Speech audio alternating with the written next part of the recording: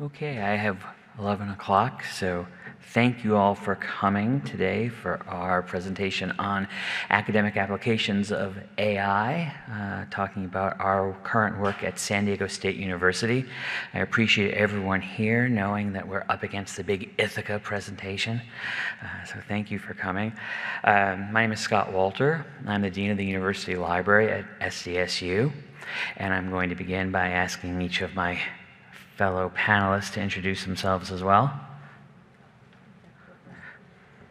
Hello, good morning. I'm Elisa Sobo. I'm a professor of anthropology at San Diego State University, and I'm also director for undergraduate research, and I'm also one of the AI fellows at SDSU, and you'll be hearing about that program momentarily.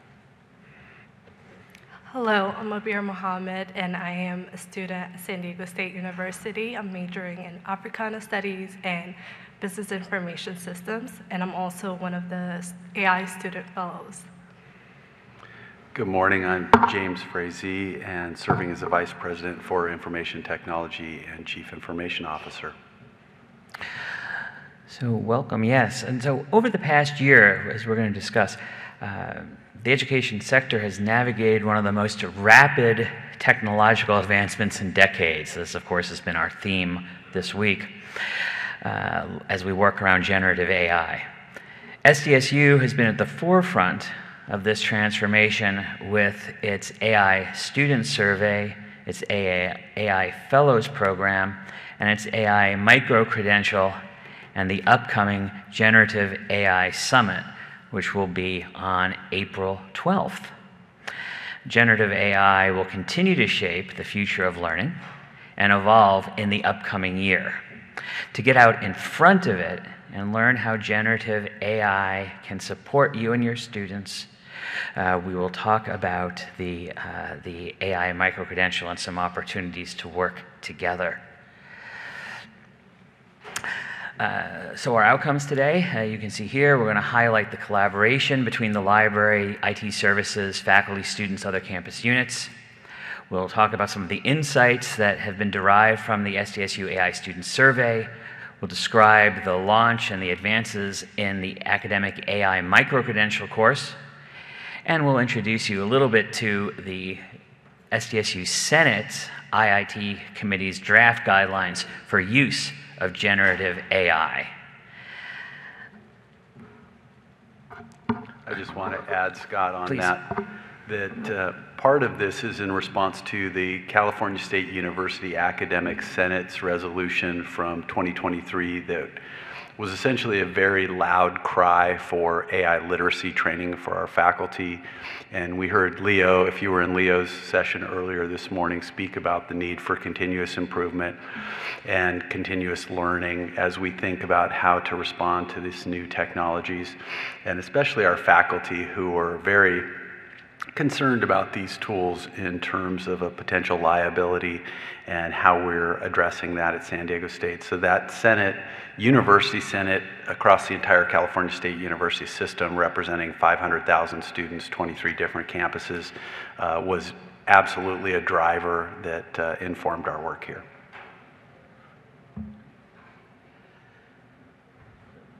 I'm not tall enough to see over the slide there. So we are building this. We wanted to make sure for this audience we understood we are building this program on a history of great collaboration between the library and IT services. These are just a few of the projects that have been launched over the last decade. My congratulations to my predecessor, Gail Etchmeyer, who's here in the office, here in the audience, who was critical to all of these initiatives.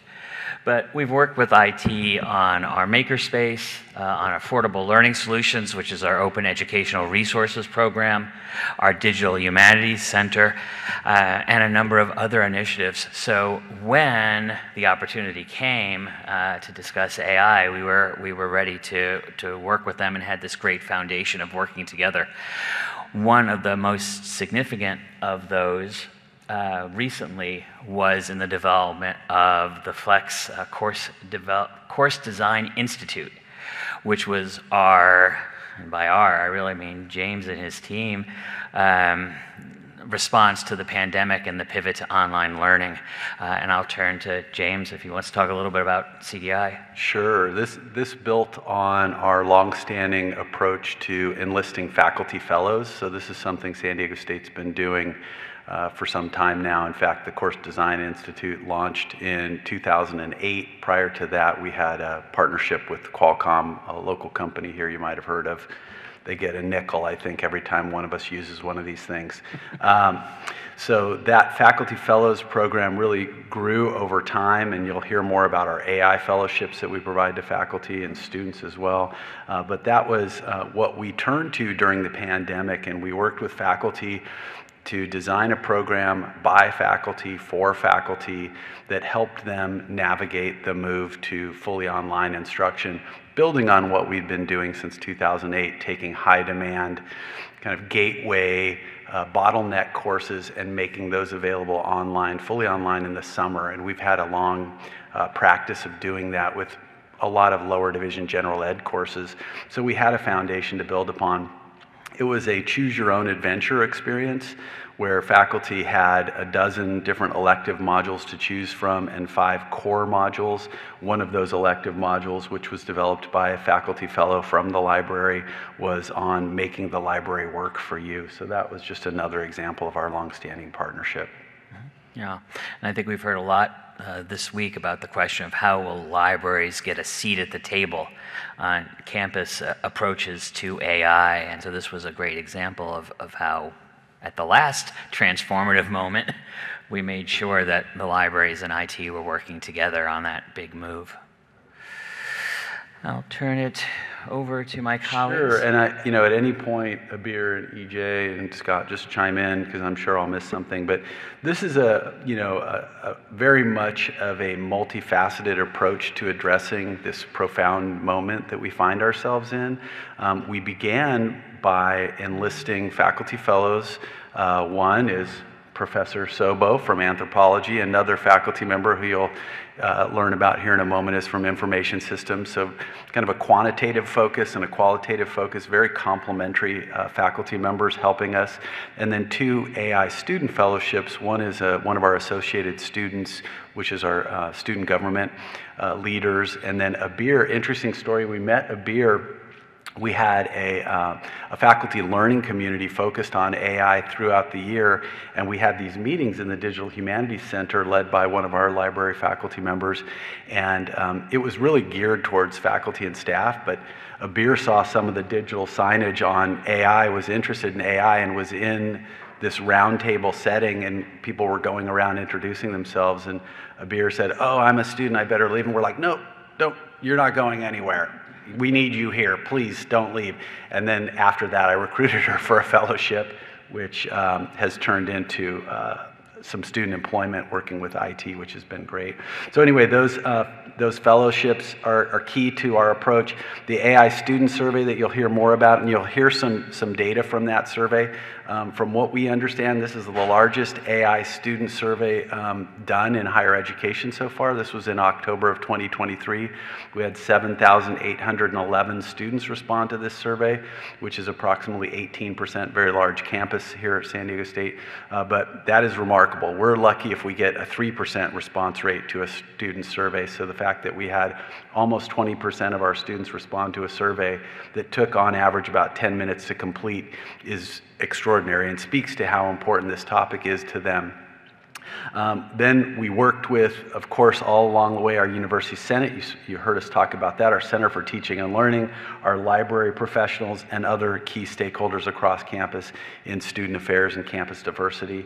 And really the emphasis was on providing a foundation for our faculty, again, moving them away from seeing these generative AI tools as a liability and rather than a liability and a tool for cheating, to think about how important this was for our students in the world outside of school and how important it was going to be for them to be competitive when going for high-paying jobs. So that's just a little background on big picture. I'll just Please. add, one of the reasons I think that we did get such a shockingly high response rate was by including students from the very start in this initiative, if you call it that, because the Associated Students, for example, was highly involved in even just getting out the word that the survey was available. So including every kind of stakeholder is really important to this kind of initiative. We'll talk a little bit more about the student involvement later. Yeah, great point. Board? You want to talk about the survey? Yeah, I thought that one was you, EJ, but I will say really quick before I punt it off to you that the Associated Student President, the focus of his platform, if you will, for his year as president was on getting students high-paying jobs. So there was a real strong alignment there. And one of the things that was unusual was we got so much support from our Associated Students government leaders that they allowed us to put some digital signage in the student union. The student union is actually part of Associated Students space, as well as our big recreation center, multi-million-dollar, billion-dollar, I don't even know, I think it's gigantic gymnasium. They put digital signage in both of those locations, the Student Union and the Aztec Recreation Center, we call it, with a QR code to the survey. That wouldn't have been done. As far as I know, that's the only time they've had digital signage that wasn't Associated Students digital signage in those facilities. So that was a real big deal, and just speaks to the partnership with AS and how that really did allow us to get more attention. Yeah. That was super important. If you don't mind, I'm going to stand up. I think I'll just go over here and use that mic. Because, so I can see. Tell me when to click. No, we're good. Stay here for a little. Oh, and it's right here too, so I can see what I'm talking about. And I can see you better too, which is nice. Hello out there. Before it was like just talking to the Zoom screen where we couldn't see you from down here because of the lights. Okay, anyway, having the students involved is reflected in another nice surprise that we got, which was that the survey was essentially representative. What these numbers are up here to show you, to our delight, is that it wasn't that just one sort of subgroup of the students was really the high responding rate. You might assume, okay, it's going to be the people over in engineering or the people over in wherever. We're not going to have any students in English or art because they are, no. And I think this is because AI is, as James was saying, just super important to the students. It's in the air now, so it's something that everybody's aware of. Important to them in terms of thinking about their future, thinking about school and so forth, but also having that involvement of the Associated Students meant the involvement of all of the different clubs and branches and so forth coming together from all over the campus, even our Imperial Valley campus, so that the word got out through those. It was like an old-fashioned telephone tree. I used that metaphor a week ago, and people didn't really get what I mean, but I hope you know what I mean. Yes? So this really worked to our benefit, and again, just the tip and advice that if you're going to try this, and our survey is available for other universities, colleges to try, just make sure to have that involvement. And then presto, you will be hearing from across the board instead of just one isolated group that happened to get the word. So not that we want you to look at these numbers, but it just, what I'm going to talk about when we talk about the students is it's just kind of, in general, our generic average everyday student representative of our student body. I should mention that our Imperial Valley campus is 110 miles east of here in a very rural, agriculturally focused part of the state of California. Last I checked, had the highest unemployment rate in the state. So it was really important for us to be able to do some cross-tabulations and compare what we saw here in our San Diego campus and how that may be the same or different with the students out in Imperial Valley. We'll talk a little bit about that. Good to go? Okay. So we have a couple of slides. I'm just going to give you some brief summary of the responses. But again, we had a nice response rate, really pleasing to us. And from that, we gleaned by looking at both the quantitative and qualitative responses, and I realized we didn't tell you what was in the survey. There were a number of Likert-style questions where you rate, 1 to 5 kind of thing, whether you agree or disagree with the question. And then we had 5 qualitative, open-ended questions that people could answer in their own words toward the end. They were optional. We did incentivize participation. It wouldn't be fair to leave you with the impression that this was all free will. Well, it was free will, but there was the incentive. It wasn't giant. There were $110 Starbucks cards that the students could be entered into an opportunity drawing for, and then there was one iPad. So that also helped. So looking at what we got, 86% said AI would become an essential part of most professions. And this wasn't that much different between the colleges, and that's an important point. That across the board, we have some quotations on the slide, and the one I'll draw your attention to is, I'm studying arts, and AI offers exciting new ways to create. So it wasn't just the people in engineering, it was across the board. Do you want to add to that, maybe? Do you have a... Yeah, just like students do really believe that AI will be part of their profession. We were presenting this with Sean last time, who's a senior director, and he was speaking on how he uses AI for some of his emails. And as a student hearing that, you know you're going to be able to use AI in the future. So it's nice to have a place where you could practice how to use that right now. So it was just, I think it really reflects on how the students feel. And that comes to some of the quotations at the bottom. So people realize this is going to be important. And at the same time, we need to learn about it. You guys need to help us. This is college. You're supposed to be training us, right, for our future careers. Help us. We need more practical AI exercises in our curriculum, was an example. But the very last quote is on there to make the point that it wasn't just the kind of black and white, this is the future, give it to us, it's all good kind of thing.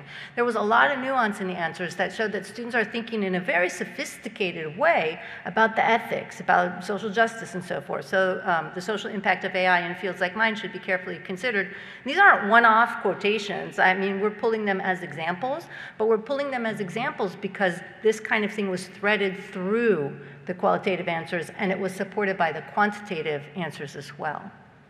Just one thing on the incentive, because I'm hopeful that others will want to replicate the survey, which is, of course, available for you all to remix, adapt, swallow whole as you see fit. And even if you're interested, we'll give you the Qualtrics version to make it extra easy for you.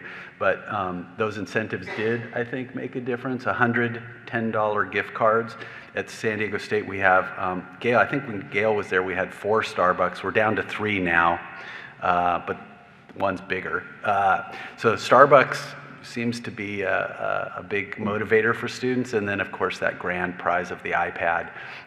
And we have to frame these as opportunity drawings. These are not raffles. That would be gambling. So we're framing those as opportunity drawings. Ready? Okay. And just like one thing on the social impact of the use of AI, students are still really interested in that human interactions that they get to have with their professors, and they don't want AI to necessarily replace that. I think it's really important to note that.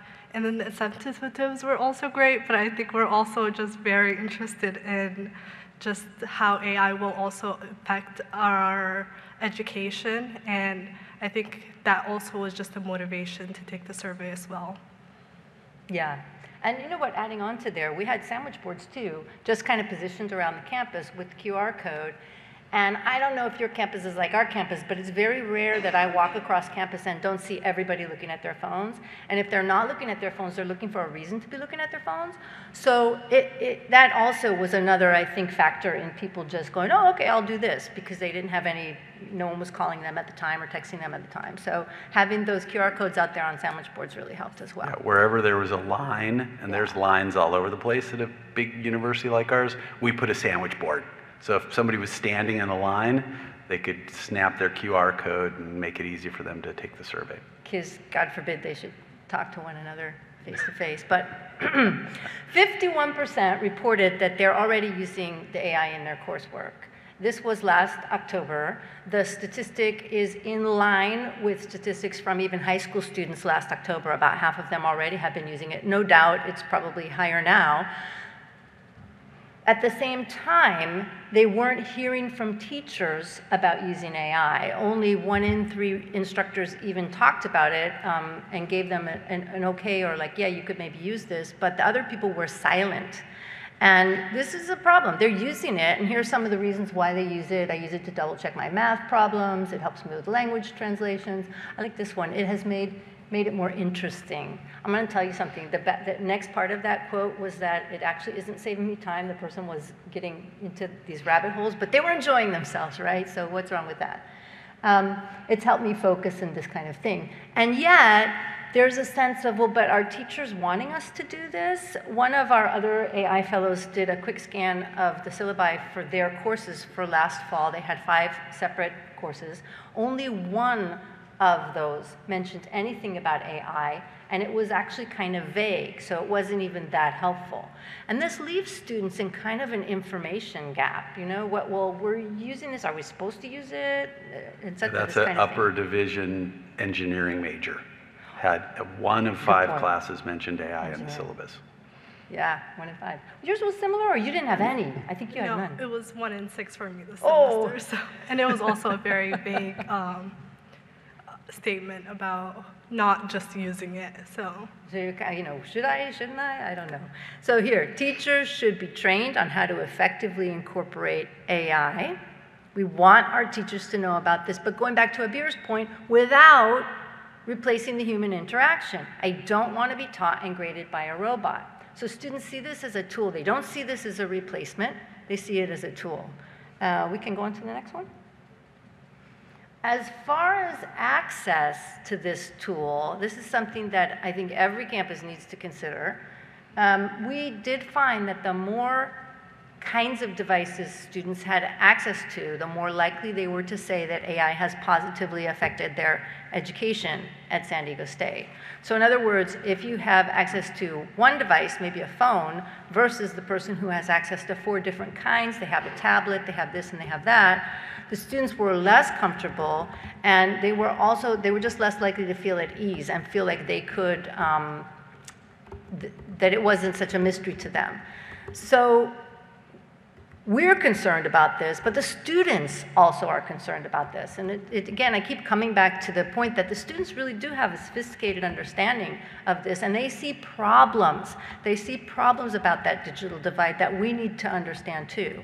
Another angle on this is that if we are going to all be bringing AI programs into our campus, that's going to mean higher fees because AI software costs and so forth. Students are worried about that. It has the potential to give people an unfair advantage. Is every student going to be able to afford, and so forth? One student, this was just a one-off, but they suggested that if you're going to put AI into your courses as an instructor or as a librarian or whatever, that you use stuff that's in the public domain so that everybody could have access. So this digital divide issue is something that could even be compounded by AI. The people who have access, everybody has access to the free, but what about the people who have access to the paid version, which is so much better? And what's that going to do to expectations? You have maybe some addition to this, Abir? Yeah, I think that divide is really concerning for students, and we want to make sure that everybody has the opportunity to be able to use ChatGPT or all these other generative AI devices, and to be able to get training off of them just like any other students that has more devices or has better uses of those technologies.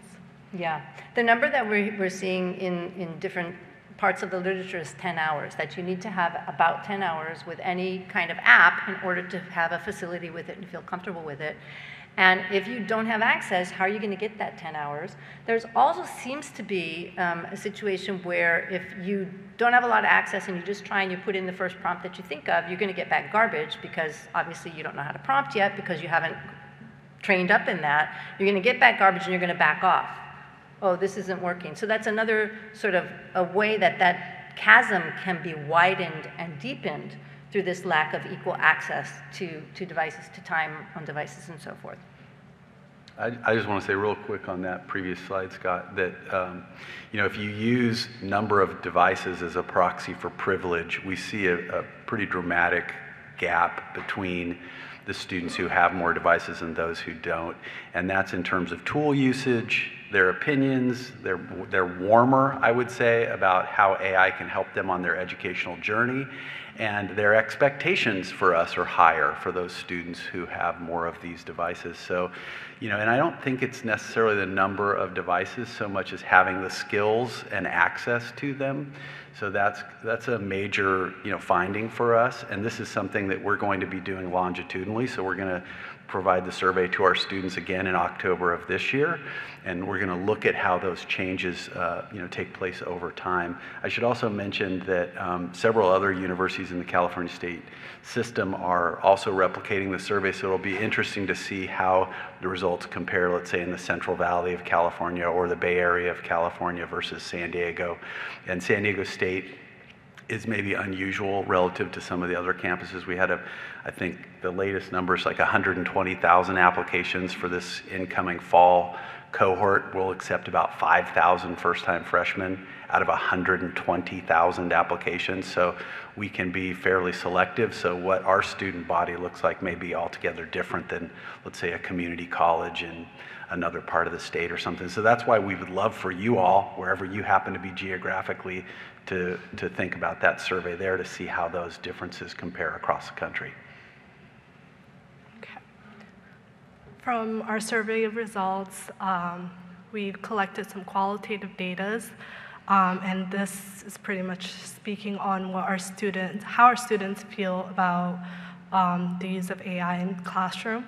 Some students are feeling disoriented. They're saying, I'm not sure what's allowed and what's not. Just tell us what to do. They're seeking guidance. When professors make statements like, the use of AI has consequences, but they don't really elaborate on that any further, it causes confusion for students, and they're not able to leverage AI. And it's like saying, you can't use Google in the classroom. AI could be leveraged, generative AI could be leveraged in so many different ways, and saying just not to use it really causes that confusion. And then there's also being worried about cheating. Some people are saying, will I depend on the professor if it's deemed as cheating or not? A lot of the AI detection tools that we have nowadays are not 100% accurate, and we can't really fully rely on them. So when a professor is just relying on a detection tool to determine if an assignment is considered cheating, it's really concerning for students. And also students are feeling distrusted. If I write a really good essay, will I be accused of AI usage? This really pertains to our international students and English as second language students who sometimes when they write an essay, it can sound robotic. I would know as a trilingual student.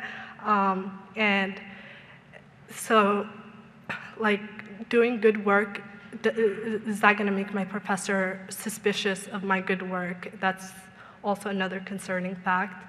And then towards the end, just that there needs to be more trust. I think it's important to have that open conversations between faculty members and students about the use of AI in the classroom. We just need to have more active conversations and to know that students are also concerned, just as hard as it is for faculty to determine what to do in this age. Yeah, we're all disoriented. Yes. The students are highly disoriented, but the faculty are disoriented too, and that's part of the reason why maybe there's been this lag, but we need to fix that. We need to get over it. The distrust is a real issue. I mean, it's just not fair, it's not right and this is faculty, and I know with librarians, you know students do the work because one of the first sort of signs that this thing is going to be, well, not one of the first, but an early sign, was people coming to the librarian with a reference, and the reference was not real. Does that resonate with anybody? The sense of like, what? This is just completely garbage. Where did you even get this? So you know students are doing their work. They want to do the work. They want to do a good job. Too often faculty have that immediate knee-jerk reaction of they're all cheaters, and we are really trying to shift the narrative on that because from what we saw in the survey, it's not at all the case. The students really want to know, How should we use this? We don't want to break any rules, so give us some guidelines so that we can do the right thing. Ready? Yeah, and this is, so important for us as technologists especially, and if anyone was in the session in this room earlier today, and Emily from Elsevier was talking, she mentioned a large language model. I was dying to ask her which one. Was it Llama? Was it OpenAI? But it's easy for us technologists to get caught up in the geek speak, so it's super important to have these relationships. And in this case, we partnered with, as I mentioned, Associated Students, our University Senate. You'll hear a little bit more about our work around guidelines for faculty. We're really leaning into guidelines and not to policy. We think that it's really too early to have a hard and fast policy. You might end up painting yourself in a corner, and especially in light of disciplinary differences, what might work for our information systems folks may not work for our anthropology folks, and so you have to have some flexibility in terms of those guidelines. Again, having some heuristics as opposed to hard and fast rules.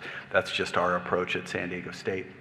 But lots of other key partners helping us along the way. We mentioned the Center for Teaching and Learning. They co-hosted with our Digital Humanities Center a faculty learning community that focused on AI. Again, that's where we discovered a beer. That was huge. And these partnerships are absolutely essential for spreading the word, because each of us has our own silo that we live in, and that has been really essential for getting the traction that we've seen today.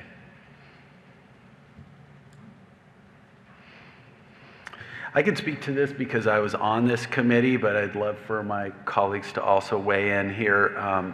So again, one of the things that faculty are most concerned about, just like when they move to teaching in a new modality, is assessment. How am I going to do assessment in a way that is meaningful, that is, that addresses any concerns that the faculty might have around academic misconduct. And it's funny because when people have said to me, oh, we need an AI policy, I say, we have an AI policy. It's called our academic integrity policy.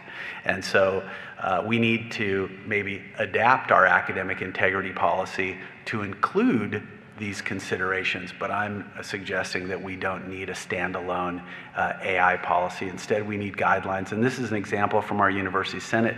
This is working its way through our executive committees and through the University Senate governance process right now.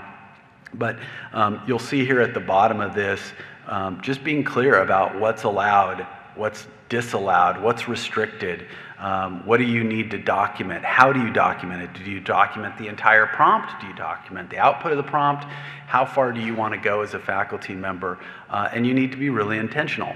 And this is a lot of work for our faculty, of course. It means potentially retooling their assessment strategy, especially if it's, a handful of high-stakes assessments, 2 papers and a test or something along those lines. And I've always said that you can determine the sophistication of someone's instructional design or pedagogical approach by looking at their grade center in the learning management system.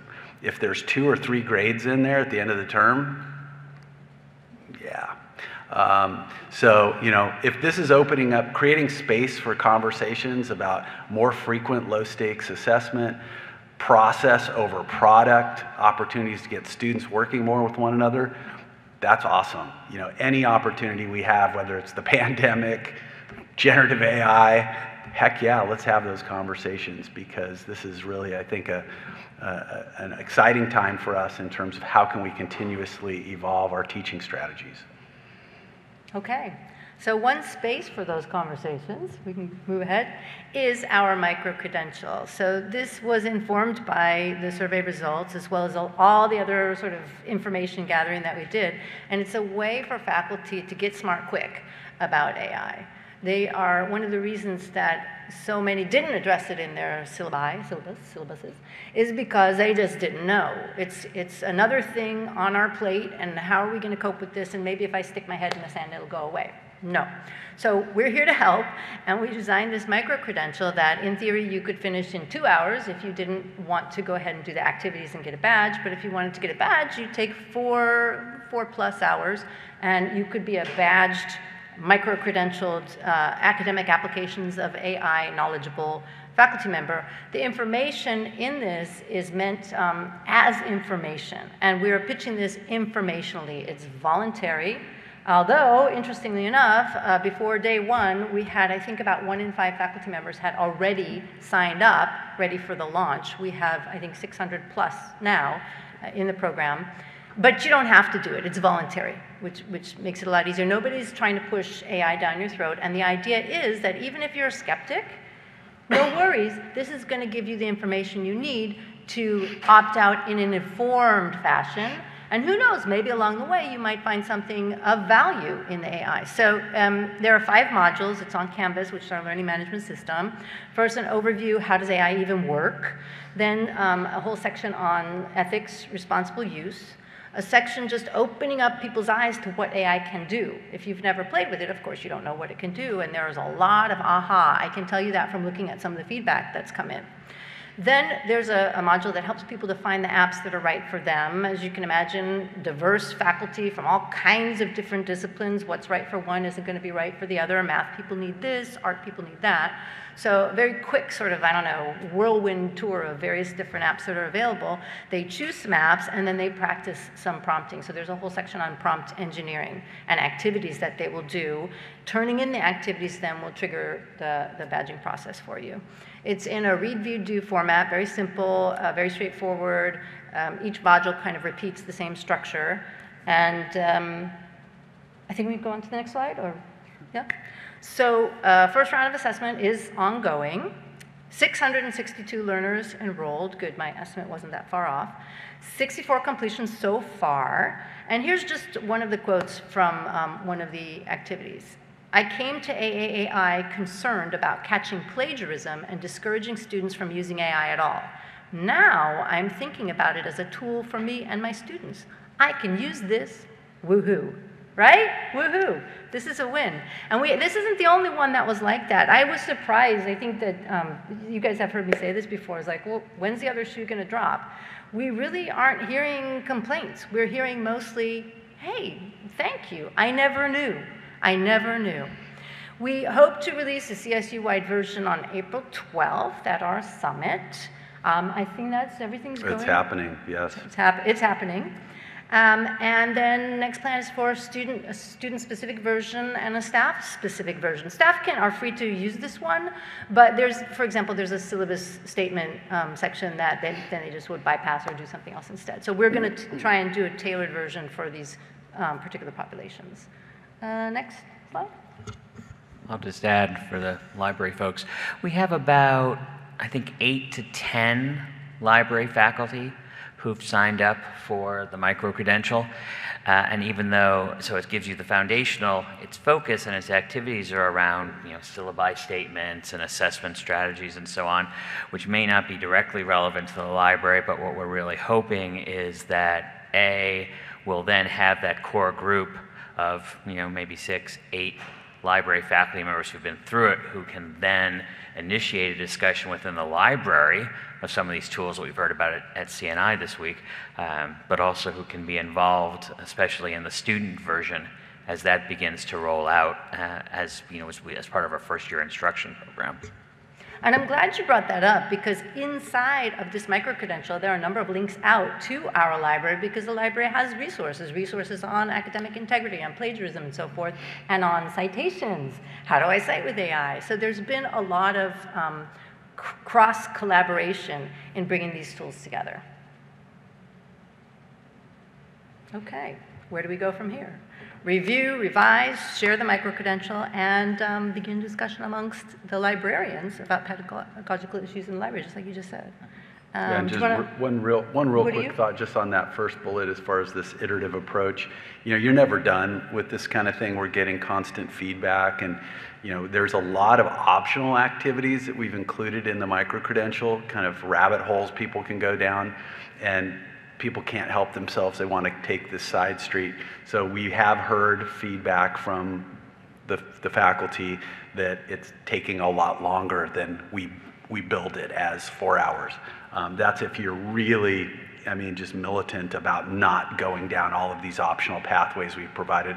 So that's something that we need to think about as we think about The student iteration of this, which is something that we'll be rolling out in the coming academic year, started with the faculty, and then we're going to have a version. Many of those 5 modules can just be applied to the student version, but a couple of them that are more specifically today for faculty geared towards teaching and learning will be adapted to have more of a career focus. So how can you use generative AI for finding jobs, preparing for jobs, and all of the things around that workforce readiness.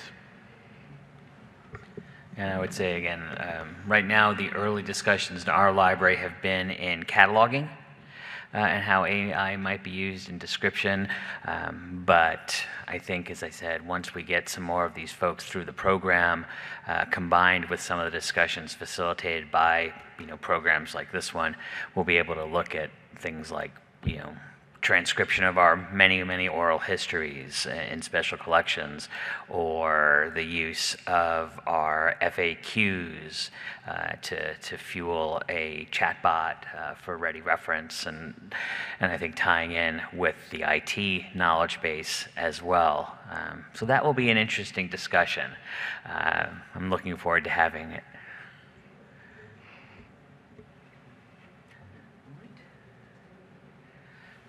Yeah, sure. Yeah, and if you didn't pick up on it already, there's a digital object identifier for the survey that we created that we're happy to share. Again, happy to share the Qualtrics version of the survey if you're interested in seeing that. The entire University of Hawaii system, all of their 4-year and community colleges have replicated the survey. I mentioned the other institutions here in California. We have places as far away as the United Arab Emirates and Canada who have taken the survey. In some cases, they'll take our student survey and make a faculty version. That's fine, whatever you want to do, have at it. But really trying to encourage people, if you're formulating an AI strategy and you haven't engaged your students, there's a real missed opportunity there. So that's the call to action on that one. And then, ideally, we would love to be able to compare and contrast results with other institutions that look like us, that don't look like us. We're a Hispanic serving institution here. Be interesting to see, what it might look like, what the data might look like at HBCU. It might be interesting to see what it looks like at, a variety of different, independent private colleges versus public research universities, et cetera. We're also looking to form an equitable AI alliance to bring those costs down, leveraging consortial agreements to make sure we're holding these tech giants to task. The prices are frankly outrageous and completely out of reach for institutions like ours, public institutions here in the California State University system. We're like the middle child, by the way, of the California higher education family.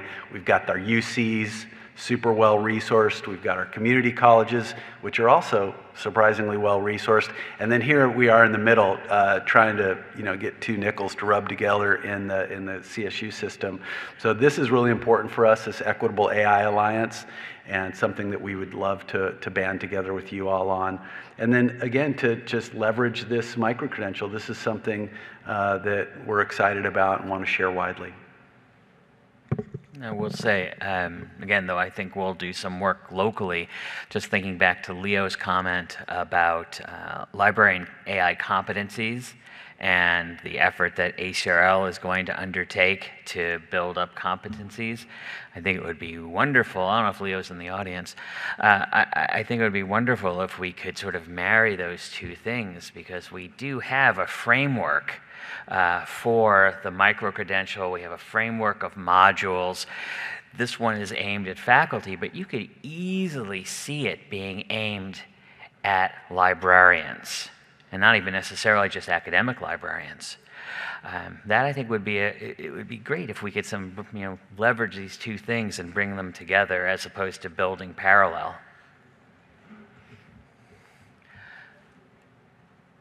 Thank you all. We have about 15 minutes for questions. Hopefully you are brimming with them.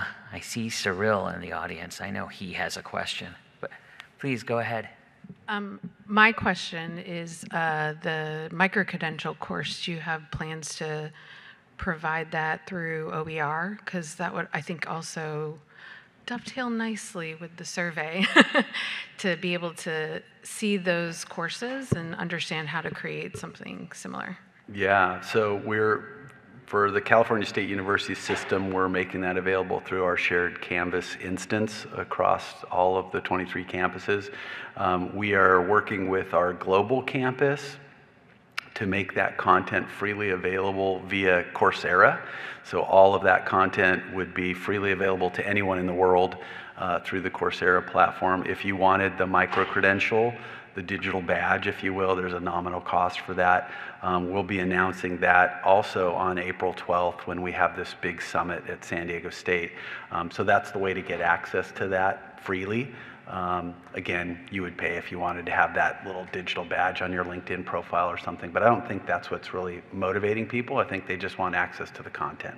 So we have a commitment to making that freely available. Not quite OER, but it's a step in the right direction. Of course, it makes our executives happy to know that this might be a revenue stream as well. Back to the scrappy CSU part I was talking about earlier. I was taking a picture of this. Kudos to the AV team in here, even though I feel like I'm like at a rock show or something, but they've got a little timer and we can see our slides and everything. Good job, people. Super helpful. I'm taking notes for the summit that we have coming up here in a couple weeks. That clock is great, yes. Gail? Hi, so thank you for the presentation. And I did have a question that you started to answer about looking at a university or CSU-wide platform. And I was thinking about something like Microsoft Copilot, which I know we're working with, to see if that would be something that would equalize access to AI for the students. Yeah, I can speak to that. So we are using the commercial version of Microsoft Copilot at San Diego State, which has data protection, which means any of your prompts, any of the output is not being used to train their models. That is, they get you, the license cost is really nominal. Where they get you on is consumption. So imagine you get so many credits, Gail. Once you've exceeded that amount of credits, we in IT have to come up with some sort of mechanism where you, and you'll get this, have to enter your Oracle account string, right? Because otherwise we'll just get eaten alive by this. So we're actually in the midst of, pretty far along, in fact, in a partnership agreement with UCSD, which is hosting their own, you've probably heard of this Triton GPT, that is built locally on-prem, if you will, at the San Diego Supercomputer Center. And this is an example of an AI alliance where we're going to join forces with a regional colleague here at the University of California system to make those resources more accessible and affordable, frankly. And we're ingesting we're starting with general IT help, so we're ingesting all of our ServiceNow knowledge base articles, FAQs that we have from the library to make getting help easier as it relates to IT, kind of low-hanging fruit. But there's a lot of other examples. HR is a great example where managers are often, scrambling to try and find position description examples, performance improvement plan, resources and things along those lines to help them with their leadership work. So HR is another real kind of sweet spot for us as we think about how we might ingest our own content and make that easier for people to get at 24/7. But yeah, the costs are extraordinary. I will say, and I'm not a big Microsoft fan. You probably can't tell this is an Apple, but I shouldn't say that. This is being recorded, isn't it? The second half of that is I would say Microsoft's actually ahead of just about everybody right now, given their relationship with OpenAI.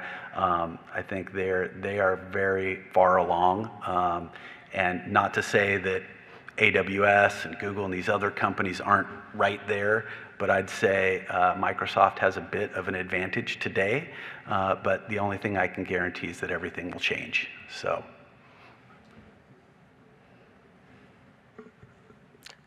Cyril? I had to deal with Scott's prompt and say, thank you all very much. I heard earlier the idea that low-stakes assessments are really a good thing, and I think course redesign is really important in the AI generation evolution.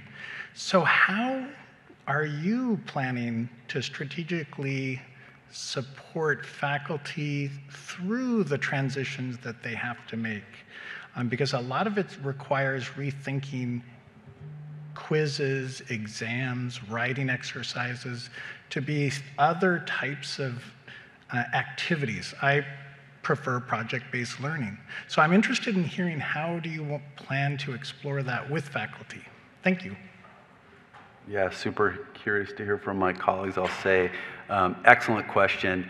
I think the most important thing we can do is provide lots of examples, because often faculty aren't aware of some of the possibilities that exist with some of these tools, and some really dynamic ways to leverage them in a way that actually makes it more interesting for you as the instructor, as well as more meaningful and applicable for the students, again, as it relates to their career advancement. But curious to hear from EJ and others. I'll just pick up on that in terms of the microcredential. Although we can't do very much in only 4 hours, we do lean into examples that are about process, not product, kinds of instances, and showing people different apps that can help with that, and different strategies of ways to, oh, you could try this assignment, you could try that.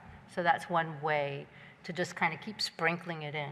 Yeah. Yeah, having students submit drafts of their paper after a peer review, where they have to document the peer review. So it's not all about the big paper, right? It's about, you might have 5 different touch points on that paper before you end up with the big summative version of the paper. It really gets them thinking about, that's how, like the stuff I write, there's a half dozen people who've read it before it goes out to the whole university, because I'm like, I want a faculty member to read it, I want a student to read it, I want somebody else who's a colleague of mine to read it, just to make sure I haven't missed something, or maybe there's something that they might think would make it stronger. And I think those kinds of activities, baking those into your assessment strategy, really goes a long way. There's an appeal to ego, too, in a way, because one of the things we remind in the microcredential, and we do this gently, is just that, you get that final paper in or whatever, and you make comments, and the student's not going to read that because they need to move on to their next class. And so if you really want to make a difference as an instructor, it's well before the last few days of course. It's your feedback as a teacher that you're giving all along the way. So we just kind of try and sprinkle in that kind of information. I'm just curious about when you think about designing the microcredential for staff. So I'm thinking from the library perspective, we kind of need to know about AI in terms of how our faculty and our students are using it. So those possibilities, that would be similar to maybe what was in what you designed for faculty. But then we also need, and I think was referred to earlier about using it in cataloging, we also need to know from a staff perspective about AI and its possibilities for our workflows, whether that's our hiring workflows, our cataloging workflows, our reference workflows, all those different things. And that's just for the library, and then each organization or academic support unit across the campus will have different things that they need to think about. So it's just curious as how you're thinking about the one for staff, and kind of at what level of, I guess, opportunities and examples you were thinking about. Is it on that workflow side, or is it teaching staff about how your faculty and students are using AI? So, sorry about that. One of the things that makes the microcredential unique, I think, in the eyes of many people who enter into it and they're surprised, is that some of the information we're sharing is not necessarily about teaching. It's not necessarily about the student, but it is exactly what you're talking about. It's like, oh, you could make your life easier. These tedious things that you wish you could do in 5 minutes that is taking you 2 hours. So we give examples of that kind of thing, and I can imagine maybe having an AI library fellow to help collect that kind of information, so that if there's a new iteration just for library people, that it would reflect the particular kinds of work that they do. Yeah, I think it's important for the staff to just give them permission to use these tools, because like our students, more often than not, they are using them, but they're doing it kind of, in the shadows of the organization. And we did an AI Shark Tank within the IT division. There's about 200 IT professionals at San Diego State. We invited them all to pitch an idea. We gave away a $10,000 grand prize, like, hey, we'll help you build this thing. The idea for that whole event was really to tell people it's okay to use these tools. We're good with it. And then, of course, we need to also put some boundary conditions in place around privacy and making sure that we're being very mindful of all of these compliance, regulations that all of us here have to face. But I think it's important to just give them permission, and they will come up with some very creative ways of being more effective and efficient. Every new technology that comes along promises to save time. Has any technology saved us time yet? No. So now we're able to do more, right? But just trying to give people a little bit of their life back would be a double bonus for us, I think.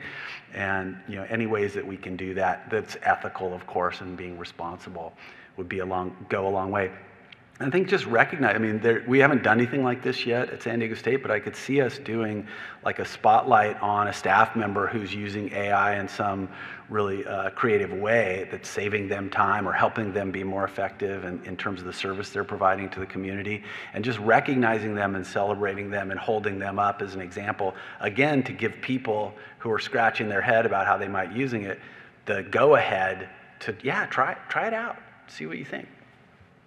I have to say, so I'm actually a medical anthropologist, and as you're speaking, I'm thinking about a paradigm in public health called harm reduction, which is basically, you're going to use this, so let's find a safe way to use it. So giving people the parameters, yes, use it, and make sure you bleach your needles, or don't give private information into the learning. So these kinds of guardrails or guide rails that people really want. Like, we're going to do it responsibly. Okay, I think we have time for one more question if anyone has a burning last item. If not, let me thank my colleagues for coming down the hill to join us at CNI today, and to say, we really are excited. We're going to be launching a number of things at the summit on April 12th. I know that my CSU library colleagues, some of whom are here at CNI, we've been thinking a lot about how we're going to leverage this across the system, which again will be made easier by the CSU-wide version of the Microcredential.